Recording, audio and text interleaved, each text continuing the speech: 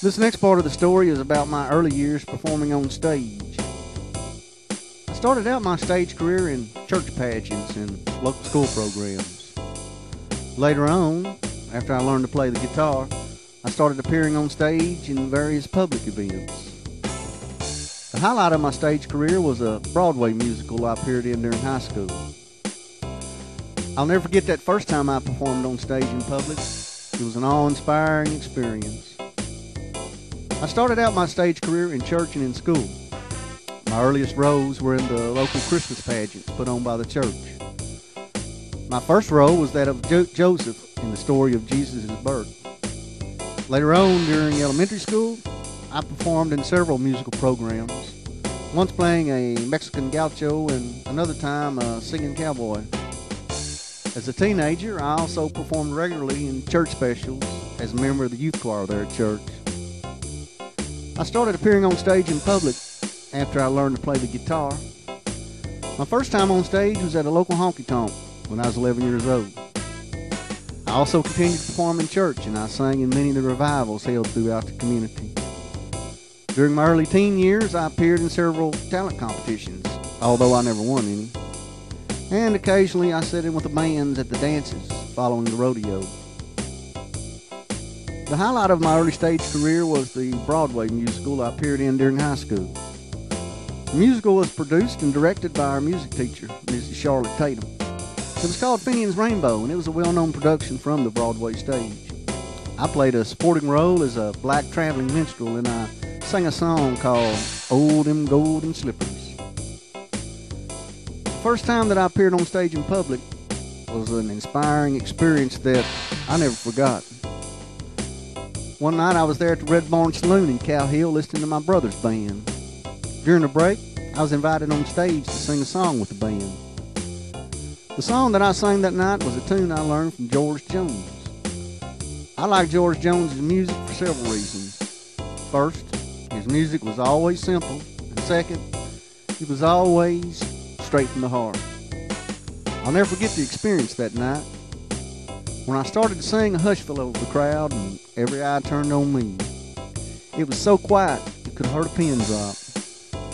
As I sang my song that night, something magical happened, almost like an aura appeared over the crowd.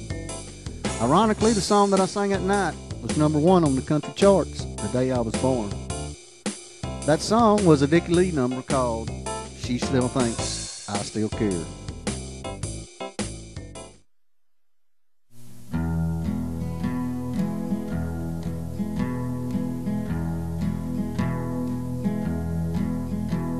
Now just because I asked a friend about her, and just because I spoke her name somewhere,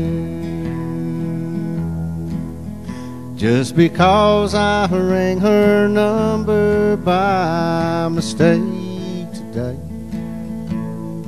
you know she thinks I still care. Now just because I haunt the same old places where the memory of her lingers everywhere, just because I'm not the happy guy I used to be, you know she thinks I still care. But if she's thinking I still miss her, then let that silly notion bring her cheer. Oh, how could she ever be so foolish? Oh, where would she get such an idea? And just because I asked a friend about her, and just because I spoke her name somewhere, just because I saw her and I went to pieces. You know she thinks I still care. You know she thinks I still care.